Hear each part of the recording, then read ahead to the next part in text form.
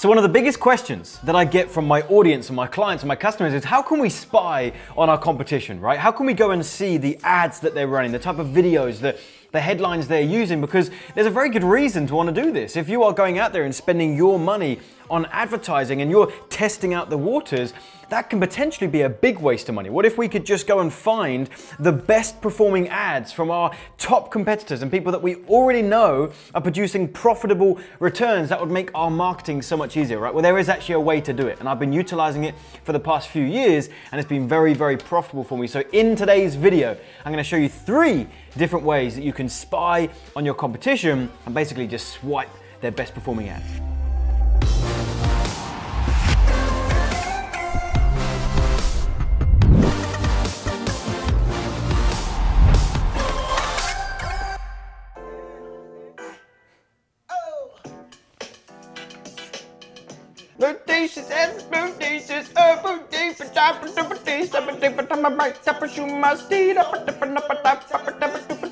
I don't know any more of the words. Right, let's get this show on the road. So firstly, if you're new to my channel, welcome. My name is Penberthy. I help entrepreneurs and business owners get more customers and acquire them profitably online. And I'm excited that you're here to learn some stuff. If you want to check out the rest of my channel, go ahead and do that. Got a ton of videos on here that I think you will like. And if you haven't already, go ahead and subscribe to the channel. We would appreciate that. So in today's video, as I mentioned in the intro, I want to talk about spying on people's ads. Like we all know that one of the fastest ways to grow the sales of our products and generate more customers and more clients online is paid advertising, right? You've really got 2 ways to go out there and market your business. You can use free strategies, things that don't cost anything necessarily financially, but it takes your time, right? Like an example of that is trying to do SEO and get your websites ranked to the top of Google, or posting articles or posting videos like this on YouTube and hoping that someone eventually comes and sees your video. Like that's a long-term strategy, a slower approach, but it's free and you're investing your time. Then you've got paid traffic, which is more instant. You're in more control of how many visitors you're getting to your website, but you're paying for it. So you're saving time, you're putting money up front, but now you've got a bit more control, a bit more power. So really you should be utilizing both, as I do in my company. But paid ads is something special. If you have that ability to just turn on an ad and generate traffic at the drop of a hat, it's very, very powerful. But the problem is, because you're spending money, and this is probably the issue that you've run into, because you're actually spending your hard-earned money, it's a very high-risk game, right? You could spend money trying to acquire some traffic and some visitors and ultimately try and get some customers, and you could spend $1,000 on Facebook ads or YouTube ads and get literally nothing, zilch, nada. No! Right? So we've got to find a way that we can get somewhat of an unfair advantage. And one of the ways that I do that is I go ahead and have a look at my competition. The people around me in my industry, I find out what is already working and I can start to model that. So what I'm going to do in today's video, I'm going to show you 3 ways that I go ahead and spy on my competition, find their best performing ads, and then start to model those. But one thing I want to make clear before we go into this is that your industry, your product, your sales funnel, your sales process, everything's going to be different. So the examples that I'm going to show you don't necessarily take those as you need to do something like that. I'm going to show you examples from my industry, right? And then what you're going to do is you're going to go ahead and research your own competition, see what they're doing and model them, right? So the first thing I want to show you is the one that is more common. You may know this. If you don't, this will be helpful for you. It's going to jump over here to the screen.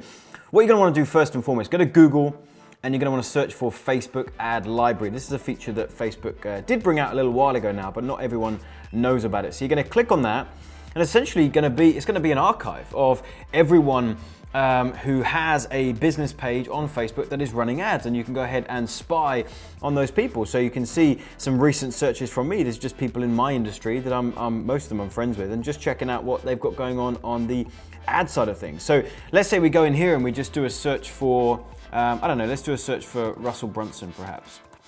I'm not actually sure if he's got any ads running at the minute, but we click on Russell Brunson, and here we go. We get to see all the ads that he is currently running. We can search for, make sure this is ticked, by the way, make sure that all ads is ticked. You can filter by country. All right, I like to change it to all so we can see everything. And what's really neat about this is you're actually seeing when this ad started running. So you see this one here? It says started running on February 17th, 2020. Well, today's date as the time of recording this, 19th of February. So 2 days ago, they started running that. So we're not gonna get a huge amount of insight on how well that's performing. We can see the networks that it's running on: Facebook, Instagram, Audience Network, and Messenger. We can see the copy, the image, and we can even go ahead and click on the Learn More button and actually see what page that ad runs to and what page it goes to, right? But here's where it gets cool. We can scroll down and go further and further and further into the selection of ads he's got running, and we'll actually start to see it goes down in date, right? So I'm gonna start to see, let's actually scroll down quite a bit. I'm gonna start to find ones that have been on, running and active for a while. So you see this one here, February 3rd. I know that Russell's team's going pretty aggressive at the minute, so they've got tons of ads starting. But if I just scroll back just a little bit here, let's just keep going, man, they've got a monstrous amount of ads going.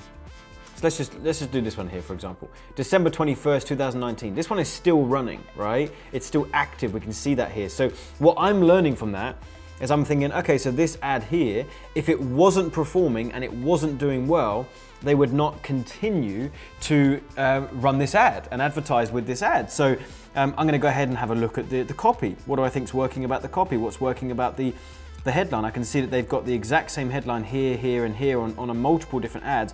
So that headline they've probably tested quite a lot, and they're getting some great results with it. So I'm going to kind of learn something from that headline. I'm going to use Russell Brunson's own approach, right, of funnel hacking.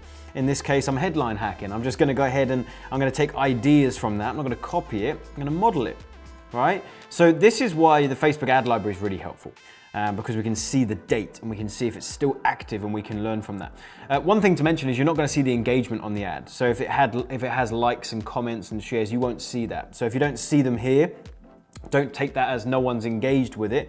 It just means that Facebook's not showing you that, all right? So that's the first thing, Facebook ad library.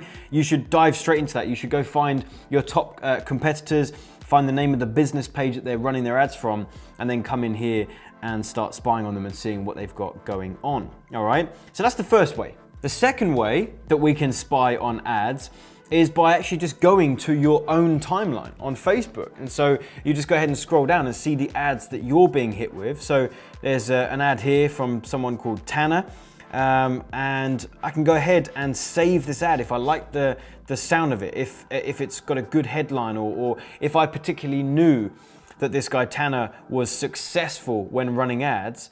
Then what I can do is I can hit these three dots up here and I can save that link, and I can even add to a collection and I can put it in a folder. I've got tons of folders. I've got a folder for short video ads, I've got a folder for long video ads, I've got a folder for short ad copy and longer ad copy. So I can go back, and whenever I am running a new ad and I'm looking for inspiration for an ad that I want to run on Facebook, I can just go ahead and have a look in this archive of ads that I've saved and start to spark some creativity. So rather than trying to plan an ad and trying to write it out from a blank slate, I can go ahead and inspire myself by looking through my archive of saved ads, all right? What's going to make this more effective is, as you're scrolling, finding an ad that, so like here's another one here from a buddy of mine, Alex, but there's not a great amount of engagement on it yet, which shows me that it hasn't particularly taken off yet. Doesn't mean it's a bad ad, it just hasn't had enough proof of concept for me to know if it's working yet. Same with this one here.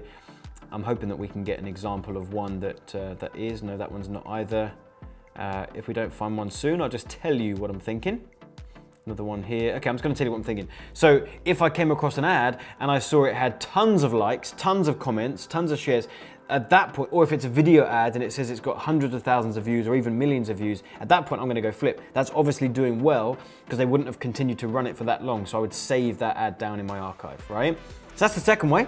The third way, and this is one that I find really interesting because hardly anyone knows about this and no one really uses it, and I'm heavily utilizing it, is spying on ads on YouTube, right? So spying on those video ads that pop up. How do we do this? You know, there's no tool available at the time of recording this to just go ahead and search through ads. YouTube doesn't give you that information readily available. So what we do instead is we go to YouTube. And as you can see on the front page, you can see the type of videos that I'm into. I like Impractical Jokers. If you haven't seen these guys, they're absolutely hilarious. Can binge watch those for hours. But anyway, so we go in here and I'm gonna search for a very, very broad term for my industry. You can do the same. So if you're in the weight loss industry, you'd literally just type in weight loss. I teach Facebook ads in one of our courses, so I might just type in Facebook ads. And I'm gonna go ahead and find one of the most popular videos. In fact, this one here from my buddy, I feel terrible, my buddy Kevin David. I already advertise on top of this one because it does very well for us. So he's got 2.3 million views on this video, right? So I'm gonna find a big video, and you've got to do the same. In your industry, you've got to find one that has tons of views that advertisers are likely advertising on top of. I'm gonna go ahead and click on this, and you're gonna see an ad pop up. And look who it is, it's yours truly. I told you that I advertised on top of this. So you're gonna see the ad pop up on top of the video. And every time we refresh the video, we're gonna get a new ad show up. So how funny would it be if I refresh this and it's me again? Let's take a look. Refresh it again. Yo, Aaron, how's your business? Boom! Me and Aaron again. Another ad, let's refresh it. Let's see how long we can keep this train going. Let's do it again, is it me again? So in the next Me again, dude. I'm owning this video. Let's go again. So I realized that Me what I'm again. about to say will Let's sound- refresh it again, dude.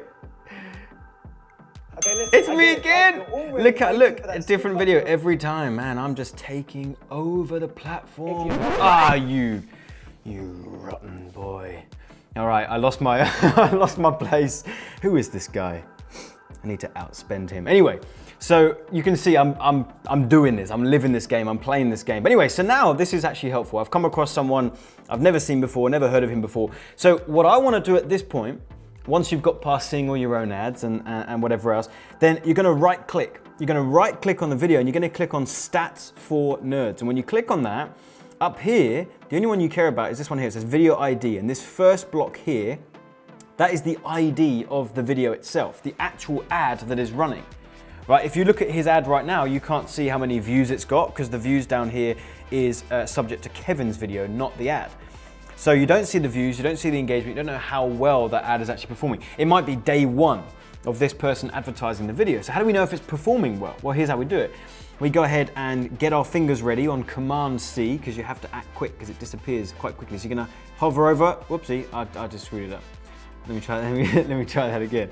Oh man, see, I'm a pro at some things, not at this. So Command C, come on baby, let's go. Get that. Bam, got it, all right. So now, I'm gonna go ahead and just open up some other random video. So let's click on this little guy here. The reason why I'm doing that is I just want to have the thing in the address bar here. So everything after the equals sign is the video ID. So I'm gonna go ahead and delete everything else. And now I'm gonna paste, Command V, the ID that I just grabbed from the ad. And I'm gonna enter, and that's gonna take me to that guy's video ad, but now this is the actual page that video ad is hosted on. So I can see now the stats. Now don't worry about likes, don't worry about comments, because no one sees this page, so no one would have interacted anyway. All I'm looking at is the views. All right, so what I'm looking at is I want to know if this video has hundreds of thousands of views or millions of views. If it does, that's a very good sign that the video is doing well.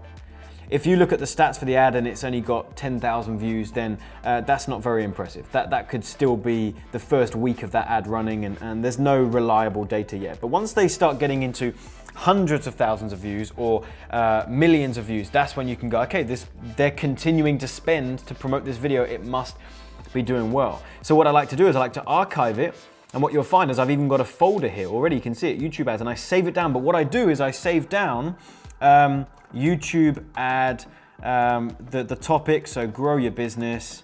And then here's the main thing. Then I put down how many views it's got right now. And the reason why I'm doing that is because I'm gonna save this, I'm gonna bookmark it. I'm not actually gonna save this one because I don't really care about this one too much, but I would save it.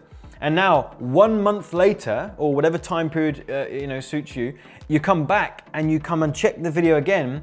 And if it's still at 233,000 views, then I'm gonna go, they're not continuing to really promote this because the views haven't gone up. If I come back in a month and that view count is at 500,000 or 1 million, now I'm being told with reliable data they are continuing to promote that video, it must be doing well. So then I'm gonna go ahead and dissect the video, learn from it, and potentially kind of do a remodeled version myself. Make sense? So that is how you do it on YouTube. That's like a really super sneaky thing that you can do, and you can start to build up a real archive in your bookmarks of all these YouTube ads that you're coming across, and you can come back and check those out at a later date to see what's working. So if you like that extra little sneaky trick there, go ahead and leave a comment below and say, what should I say? Sneaky. Type sneaky in the comments box if you like my little sneaky YouTube ad trick. But with that, listen, I hope that was helpful for you. There's something very powerful about spying on what your competition are doing and starting to formulate some ideas for your own ads based on what is proven. So I really hope this was helpful for you. If this video was helpful, do me a favor, go ahead and hit the like button on this video. It's the only way that I know that you're enjoying these videos and encourages me to make more of them. So go ahead, hit the like button, leave me a comment, let me know what you thought about this video. And if you'd like more help from myself on this topic of running ads, we have a YouTube ads training and we have a Facebook ads training.